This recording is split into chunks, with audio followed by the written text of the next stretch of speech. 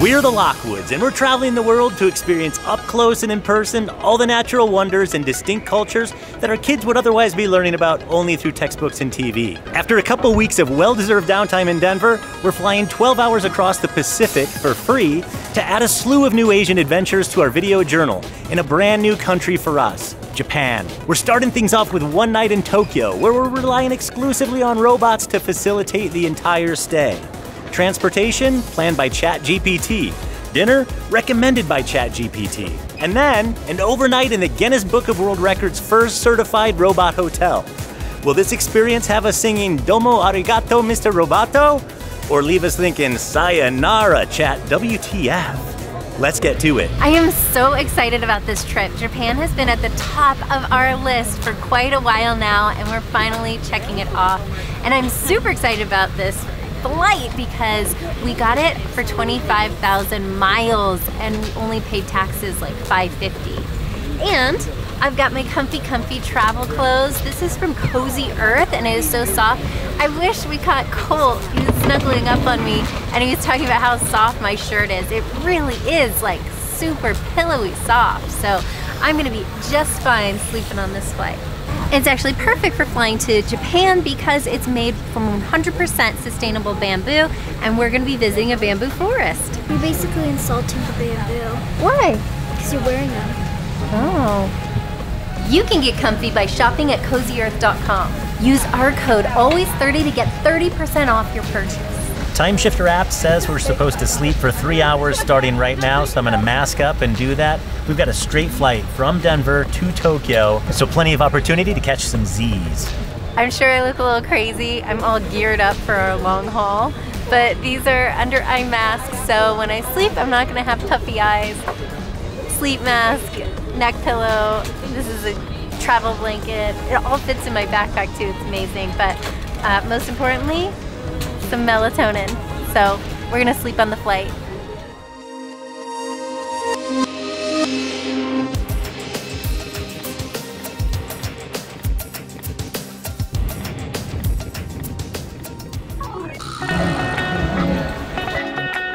Konnichiwa, we are in Tokyo, and there are 2 airports in Tokyo. We're at one of them. So Haneda is in the city, but it's a little bit smaller, and Narita is considered the main airport in Tokyo, but it's at about an hour outside of the city. So we've got a lot to do. We have to go through customs and figure out how we're gonna get to our hotel because we haven't planned that out yet.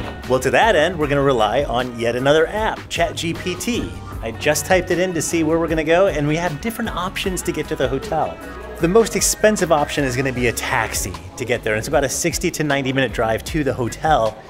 The upside is we're a couple of hours late getting in because of the delays on our flight. So I think we're gonna do taxis just so that Colt's getting in trouble, by the way. What'd you do? Nothing. I tried to go on your neck. We're gonna try to make up some time. So we're gonna do the taxi, we're gonna pay the little extra. We're gonna rely exclusively on computers to tell us what to do for the entire trip.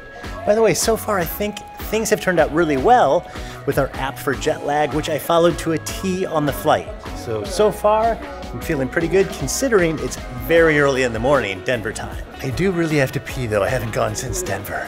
Why not? ChatGPT didn't tell me to. You're ridiculous. Well, I was very comfortable with all my gear and I slept when I was supposed to. I had 2 different naps and I feel awesome. Customs was a breeze. We just cruised through, we did our declarations, there was no line to actually go through customs, and then our bags were already out waiting for us when we came through. So no problem. I think we made it through in about 10 minutes after we got off the plane. Now get that cab. Getting the taxi is easy. We just walked right out across the street and one's rolling up for us right now, but it's $215. That's pretty steep. Now if we wanted to take the train, that would be about $15 per person, plus maybe walking or taking another cab to your hotel from wherever that station lands you.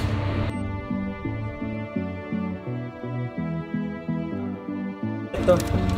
We have all my Shut the bags. door? Yes. Well, it was an expensive ride, but it got us here faster and tip is included. And now we're at the Robot Hotel. Colt's so excited he ran ahead. He wants to see what kind of robots they are. It's scary. It's scary, why? Let me chew up. Oh my gosh, that's awesome. We're staying at Henn, Ginza, and it is one of the robot hotels in Tokyo. The original one opened in 2015, and since then it was so popular because it's in the Guinness Book of World Records for being the first robot hotel. But now there's a bunch.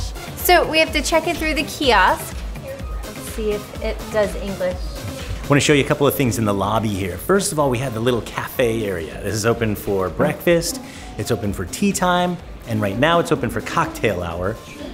So you just go in, it's self-service. I'm gonna make a little cocktail. Cup and ice. And then you pick one of these syrups. Pink grapefruit, green apple. Yeah, let's go with green apple. So a little green apple liqueur, and then if you want, which I do, soda. It's like an appletini. Now right over here, because it's a robot hotel, you have all of your amenities right down here, any kind of toiletries that you forgot to bring with you, toothbrushes and toothpaste, pajamas, razors, hairbrushes, and then a vending machine that has a few extra things that you actually have to pay for. We got the key, let's get our bags and go see the room. Guessing we're 10? Yeah. You can rent a VR, or what are they called? The Oculus? You can rent a VR Oculus. Can I rent it? Oculus? We'll see. This is kind of a tight turnaround. We're here late, we gotta get some dinner, go to bed, and then we're out of here first thing in the morning. By the way, we reserved the family life expectancy room. Life expectancy? Healthy life. Healthy life. Something about life expectancy. I don't know. I thought Two twin beds. I don't know where the switches are. This is tiny. Tiny, tiny, tiny. Oh my gosh. Phil and I are gonna have to share a twin bed. Colt, look at your little sofa. No, it extends out. Really that pulls, yeah. Except for he said you can only sit on it. And we thought it's a couch, so it'd be fine. Okay. What's this? Oh wait, no, here, then you put this is doubled up. So here, Oh, take okay, this okay, off. okay. Okay. There we go. Okay. That part first. And that's Colt's it's bed. wrong. I go for it. Is it steaming your feet? No, it's massaging them. It's It's not better. even warm, it's just moving the sides in. Oh, that's really vibrating. Oh, it feels so good. Oh, it's like cracking my knuckles. What? I feel like that, like, if it's a robot, it'll just be like, oh, bye-bye toe. What do you mean it's cracking your knuckles, though? This place certainly is living up to its name as a robot hotel. There are robots galore in here. We have a heater robot over here for space heating. There are two robots for feet. One is the massager that Brooklyn's using, and the other one is just a foot heater steamer that Colt's using back there. But the piece de la resistance is over here. This is the LG Styler. And what you do is take one of these hangers out, you hang your shirt up on here, you place it inside. If you have pants that you want to get a crease on, those would go over here in the door. You push, it pops open, you hang your slacks from right here. They go right down here. You put them under these little slats on the side to keep them nice and flat. You shut it. And then when you close the door, it goes through this steaming, refreshing, freshening cycle that gets all of the wrinkles out, gets the crease in your pants, and gets all of the smells or anything else that you have in your clothes from the trip out of there so that it feels fresh when you put it on. And this isn't robotic, but the pillows they have here are especially made for hotels. It's a 5-chamber pillow called the Lofty Sleepy Pillow. Really good, no matter which direction you turn it, you can get a different level of thickness, so however you sleep, you'll find, oh boy. Oh boy. What do you think, bud? One other computer-driven device is the toilet. It has a nice bidet here. Oh, the seats are heated and it's the best. But here are the controls for the bidet, and I cannot read Japanese. Shower, bidet. What's the difference between a shower and a bidet? It's a little flush button. It is time for our very first meal in Tokyo. Thank you, bud. You're welcome. There's so much great food all over Japan, but in Ginza, They have some great ramen. So we have to have ramen tonight. We're gonna get back on ChatGPT and ask it where we should get ramen.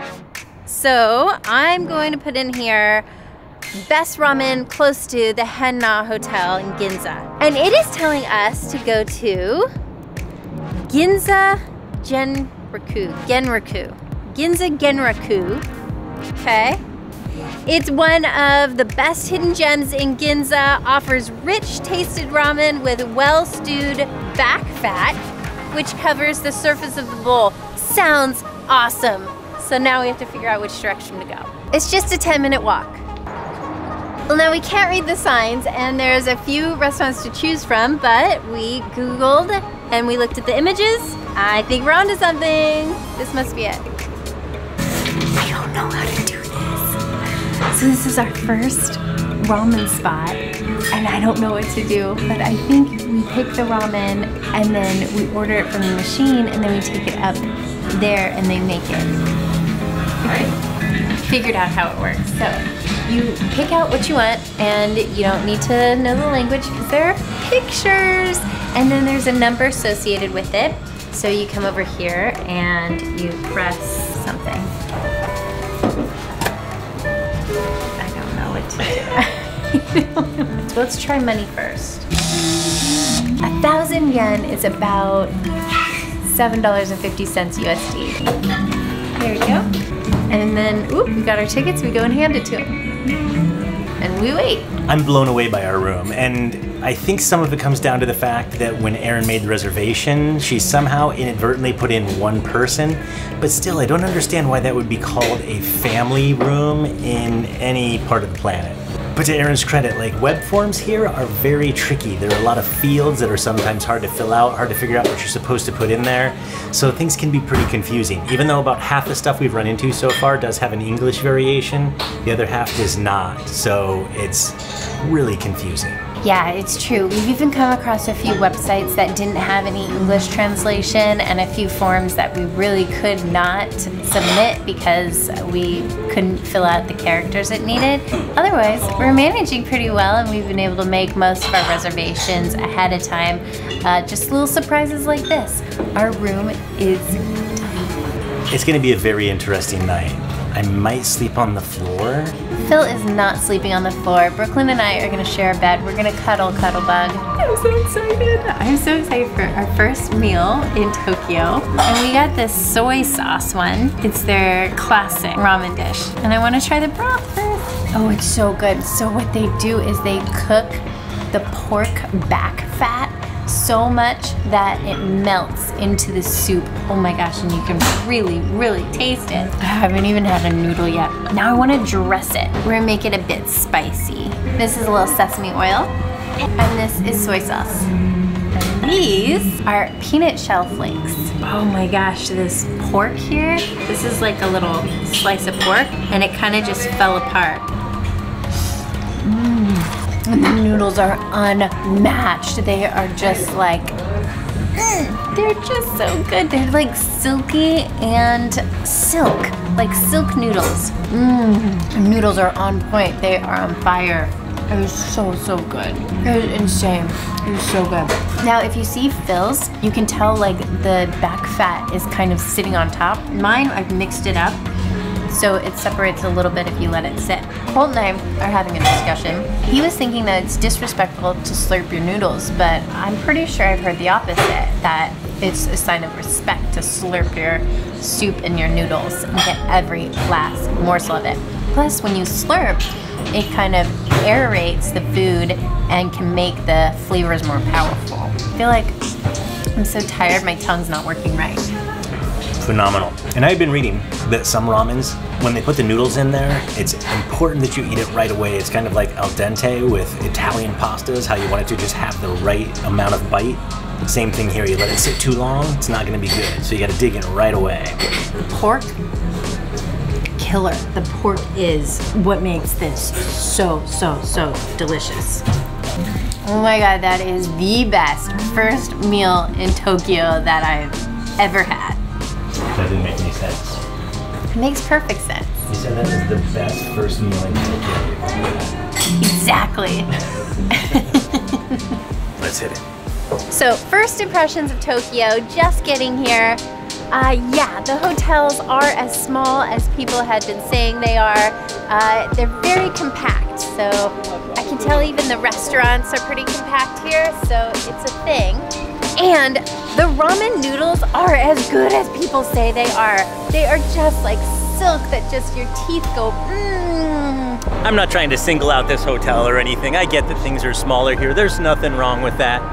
I think it is interesting that it's just twin beds and they call it a family place though. Like maybe a divorced family, something, I don't know. It doesn't really make any sense to me, but it's only one night that we're here and then we're gonna experience quite a bit of luxury, so I think we can all deal with it. Full honesty, I am a little disappointed that we saw 2 human employees at the robot hotel so far. I was kind of expecting an all robot experience, but I'm sure that's not realistic. The first one that they opened had over 200 robots working there and only 7 human employees. So if the numbers are the same here, we've seen 2 out of 7. It has been a really long travel day, but we're really happy to be here in Japan. But it is lights out because we're getting up so early tomorrow. It's almost 5:30 in the morning and we are up and around, and honestly, I feel refreshed. And I am super grateful for our Manta sleep masks because they are like pillows on your face. They are awesome and they truly helped me sleep on the plane and last night. And I'm gonna put this LG styler to use officially because I've got one of my t-shirts that I wanna wear today and it's pretty wrinkled from being in my suitcase, so I'm just gonna throw it on here and see how well this does. Okay, we'll just hit power. I'm gonna push the first cycle and start. Not bad. Not bad for a couple of minutes. Thanks, bud. You're welcome. We are up and running really quickly. We're in a bit of a rush. We have a train to catch today, but we need to ask ChatGPT where the nearest 7-Eleven is because kids need some food. I need some coffee. Do they drink coffee in Japan? I don't know yet. They gotta have coffee. There's gotta be a coffee culture. So many vending machines just on the street. Oh, and look, there's coffee. There's coffee right there. Any Red Bull? Yeah, Monster. Nah. The Monster's not Red Bull. Konnichiwa. They have fruit sandos here. Do you want a fruit sando? Can I get a strawberry? It's just not enough food for me. They just had those in Oahu. We did a little food tour, and sandos are a Japanese sandwich, but those are fruit-filled and whipped cream-filled and so delicious. For the coffee, I had to pay for the cup first. Now I'm coming over this machine. I love lattes. Put that there, and the sugar is in liquid form already, which is brilliant because it's probably gonna blend and mix up a lot easier. Did you put a coffee pot in? I didn't know that's how it works. I have to put a coffee pot in. God, I'm a newbie. Oh, no, there's coffee. Whew. All right, let's hit it. We're gonna have to take a taxi to the train station because Tokyo is huge. It's pretty much several different cities all in one, and Tokyo is a prefecture, which is kind of like a county, I would say, in the United States. Not quite a state, but more like a county. And we're going to a new prefecture in Kyoto. The true breakfast of champions. We have to check out now. Processing. Please wait. Please insert your room key. It's in the room. We need a human. It needs our room keys, and I just gave him one of them. The other one's in the room. So now we have no room key, and it needs the second room key. Can I speak to a human? She's not listening. What if you replied with Expectations versus reality. You can do so much research and prepare yourself as much as you can before going to a new country. It is still going to feel so different. I feel like I knew what to expect when we bought the ramen, but it was still very foreign and I still felt like I didn't know what I was doing. Also the coffee, didn't know what I was doing. But we're getting our feet under us and we are ready for an awesome trip throughout Japan. But now we're headed off on the next leg of our journey. It's gonna be a 2-hour trip where speeds are going to approach 200 miles an hour without ever leaving the ground. Subscribe and follow us along. We're the Lockwoods, Aaron, Phil, Reagan, Brooklyn, and Cole. We're traveling the world to experience, up close and in person, all the natural wonders and distinct cultures that our kids would otherwise be consuming only through textbooks and TV. We think it's a better way to learn, and we're working hard to fund this little experiment in the hope that our kids will grow up wiser, kinder, and more grateful for the beauty of our diverse planet and its people.